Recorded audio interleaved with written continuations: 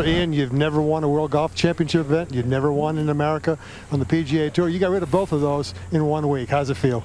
Feels really, really nice. You know, it's been a long time coming, and you know, I'm very happy. You know, it was a good day's golf today.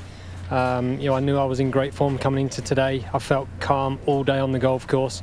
Nerves didn't play any factor at all, and you know, I played great. I mean, I hit a couple of putts a little bit too hard, which give my caddy a bit of a scare. But you know, it was nice to play Paul. I know he's very disappointed. He finished runner-up last year, and unfortunately he has this year. But you know, I'm very happy I won. Well, congratulations to you. We'll let you go get rid of everything else. Take care. Thanks very much.